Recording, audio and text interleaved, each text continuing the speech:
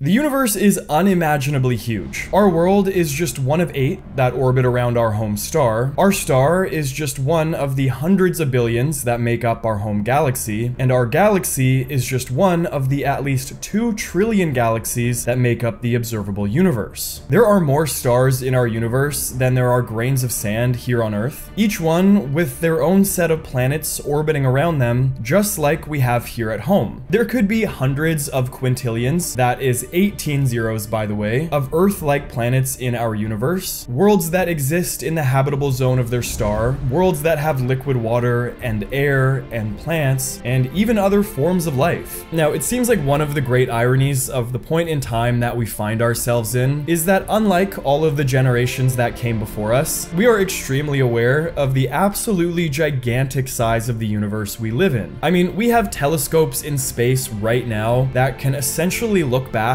billions of years into the past and study the atmosphere of planets hundreds of light years away. And sometimes the sheer scale of it can be a bit depressing because it is in our nature to explore, and the distances that we need to cross make it seem almost impossible. Almost. Because there was a time, not too long ago, maybe only a few hundred generations, where our planet seemed unimaginably large too. Thousands of years ago, people lived their entire lives in a radius of no more than 20 to 50 kilometers. But as our species and technology evolved, we did what humans do best, and we pushed forward. We crossed massive oceans, climbed over mountain ranges that seemed impassable, and ventured into deserts and poles where no one was meant to survive. But we did it anyway. Today, the world has never been smaller. You can get anywhere in the world in under a day, you can communicate across it instantly, and we can see it all from satellites that we put into space. But just because we did it once, does that mean that it's ever gonna be possible for us to conquer the next great frontier and get humanity to other stars?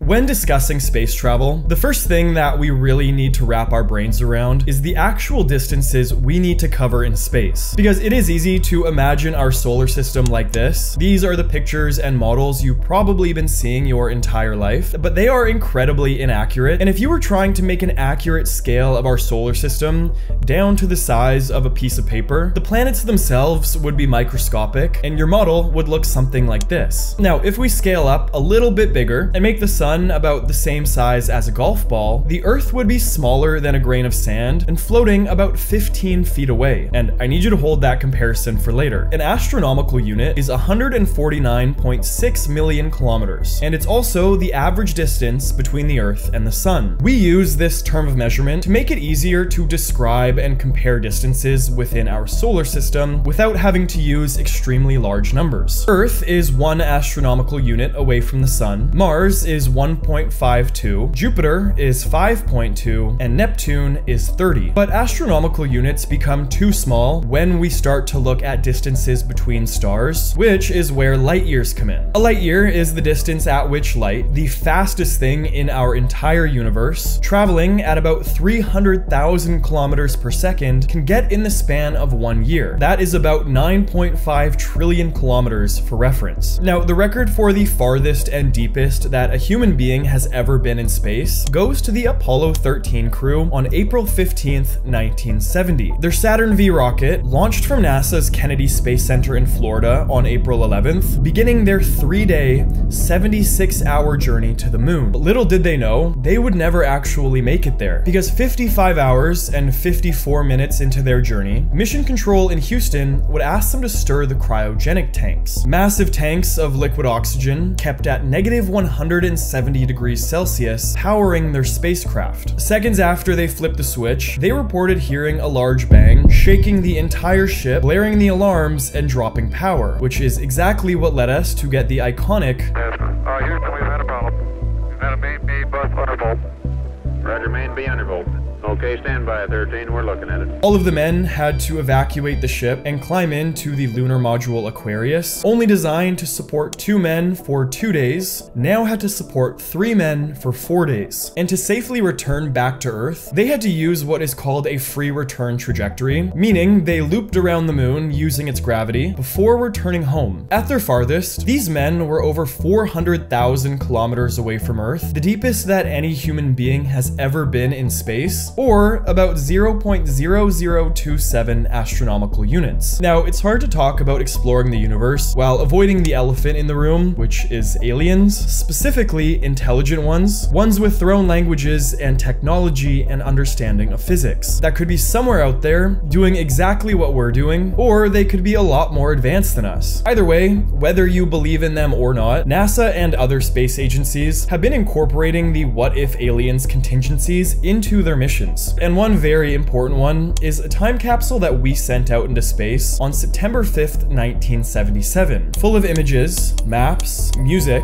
sounds from our world, animals, diagrams of humans, and a map of where to find us. Our first attempt of trying to communicate the story of our world to extraterrestrials meant to survive for billions of years. Today, Voyager 1 is the farthest man-made object that we have ever sent out into space. It took 35 years for Voyager 1 to cross the boundary of our sun's influence and end up in interstellar space. And today, in 2025, only a year and a half away from Voyager's 50th anniversary, Voyager 1 is traveling through interstellar space at about 61,000 kilometers per hour and is about 169 astronomical units away from Earth, about 25 billion kilometers, or 0.0026 light years. To cover any meaningful distance in space, you need to go fast, faster than any technology we currently have. But to give you an idea of what's possible, we need to look at the fastest man-made object ever. In 2018, the Parker Solar Probe took off from Earth on a first-of-its-kind mission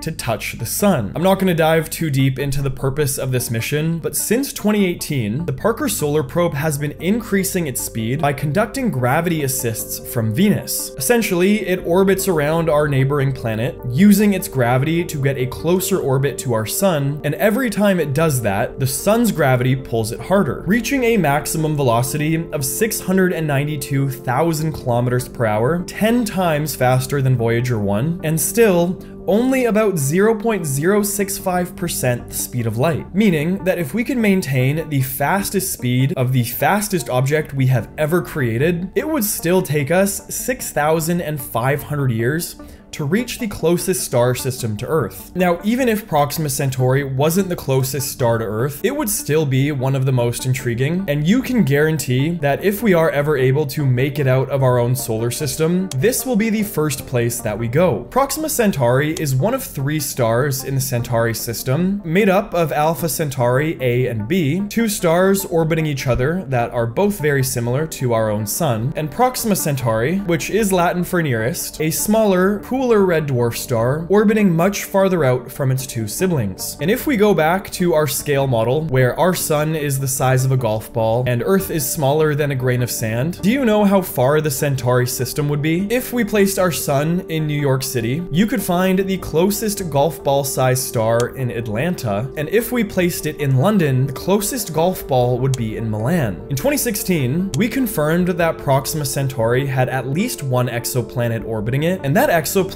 just so happened to orbit in the Goldilocks zone, meaning it is the perfect distance from its star to support liquid water on its surface. The planet has a mass 1.3 times larger than the Earth. A year on the planet lasts 11 days, and its star's lifespan is roughly about 4 trillion years, meaning that evolution has plenty of time to figure it out. But just because a planet could potentially be habitable does not mean that it can sustain life, and other than its orbit and size, we don't really know much about this world. And any talk about what the surface of it actually looks like is nothing more than theory and speculation. It could be a tidally locked world with scorching temperatures on one side and frozen on the other. Some believe that it could be an ocean world, or at least have a subterranean one. Or maybe it could look a lot more similar to Earth than we could even imagine. We won't know until we get our first flyby. The biggest issue with getting any sort of spacecraft, manned or not, to another star system is propulsion, because the farther and faster we want to go, the more fuel we need, but the more fuel we have, the heavier the rocket is, ultimately slowing us down. It's a bit of a paradox we've got here, and one way that scientists have proposed dealing with this issue is through what is known as solar sailing. These reflective sails that use the momentum of light particles from the sun, or supercharged lasers down on Earth, to move forward in space at insane speeds, potentially maxing out at 20% 50% the speed of light. Meaning that if we could get proof of concept out there, we could have a solar sail carrying a tiny camera flying by Proxima Centauri b 30 to 40 years after launch. This would be amazing in itself, getting the opportunity in our lifetime to see a real-life world that doesn't belong to our sun. The first humans to experience anything like that in a long line of the 100 billion humans that came before us. But we're not here to talk about flybys. We're talking about getting a human to one of these worlds. Is it really possible? Scientists have been trying to answer that very question for the past few decades, and we do have a couple of theoretical modes of transportation that could one day bring humanity to another world. Nuclear propulsion relies on a nuclear reactor in the rocket's engine to generate power for thrust, using the fission reactor to generate electricity, similar to how a nuclear power plant generates energy on Earth. This is going to be a technology that you're definitely going to be hearing about in the next few decades, specifically as it's a part of NASA's Moon to Mars vision. But it's only about 2 to 3 times faster than our current chemical rockets, making it an unlikely mode of transportation to other stars, unless that nuclear propulsion was on the back of a generation ship. Generation ships have long been a staple in spacefaring science fiction stories. A theoretical spacecraft designed to carry humans on a journey so long that multiple generations would live and die on board before ever reaching another star. The onboard inhabitants of a generation ship would be well aware that anyone who was there on launch would not survive to see the new world, only their descendants. These ships would have to be massive, with ecosystems for food, air, and water recycling, artificial gravity, education systems, and structure to maintain order over hundreds, if not thousands of years, with nowhere else to go. And just this year, you might remember my Project Hyperion video, which was a worldwide contest to design a potential generation ship for a 250-year-long mission. Another potential solution, if we can't conquer speed,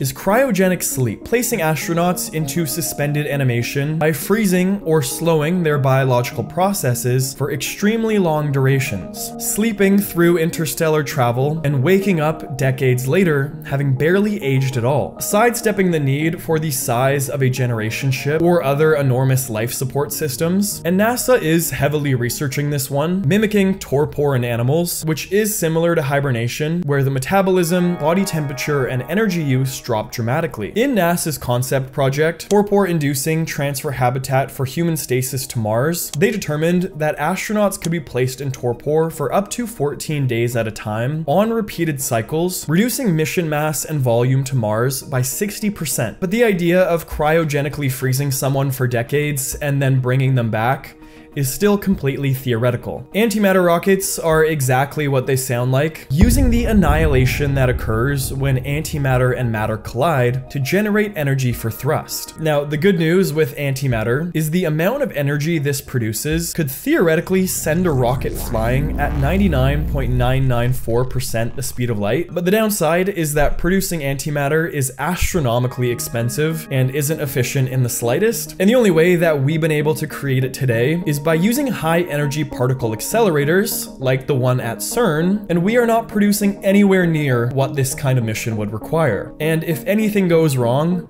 it would be catastrophic.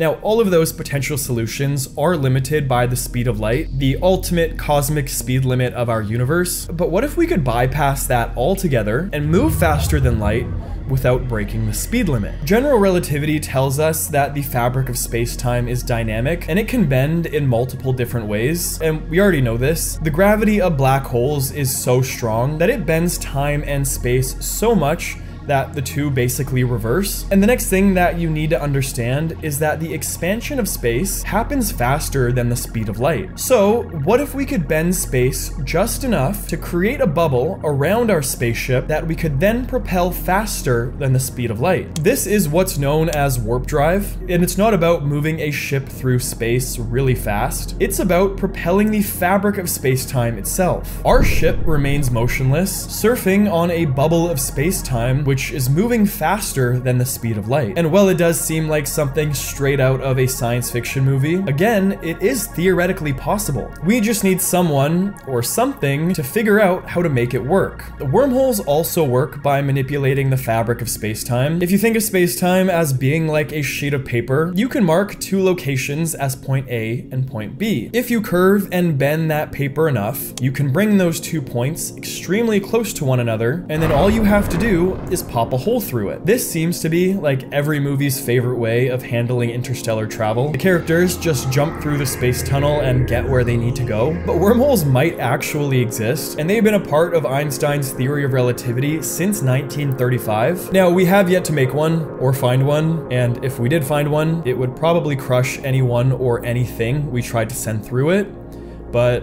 they still might be out there. So when we look at the options presented in front of us, it doesn't look like we're gonna have the chance to be exploring the cosmos in this lifetime, which is why you probably heard the saying, born too late to explore the world and born too early to explore the stars. And there's a good chance that that saying is right.